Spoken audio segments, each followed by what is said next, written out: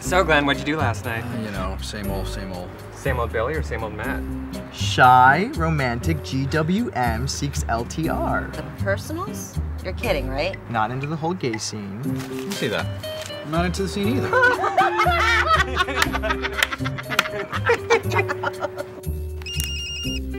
Hello? It's nice to meet you. Same here.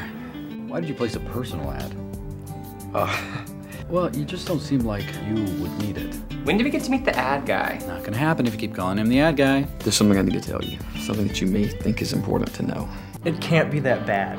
Tell me. I mean, who uses a personal ad in this day and age? You were gonna call it. I want Glenn to be happy, and I don't think he has been in a really long time. Friendship, compatibility, those are more important. Or so the story goes. Honesty's no way to maintain a relationship.